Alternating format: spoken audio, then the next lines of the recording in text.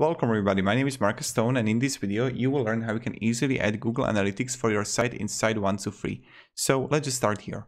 First, what you want to do is just click here on Settings and click here on Plugins and Custom Code, and you're gonna see here Popular Plugins. So you can click here on See More, Add New Plugin, and you can find it here, Google Analytics. All you have to do is upgrade the version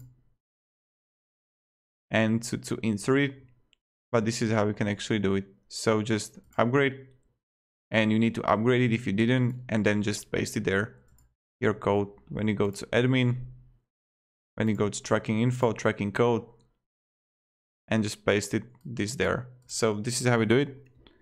And yeah, thank you everybody very much for watching. Have a great day and see ya. Goodbye.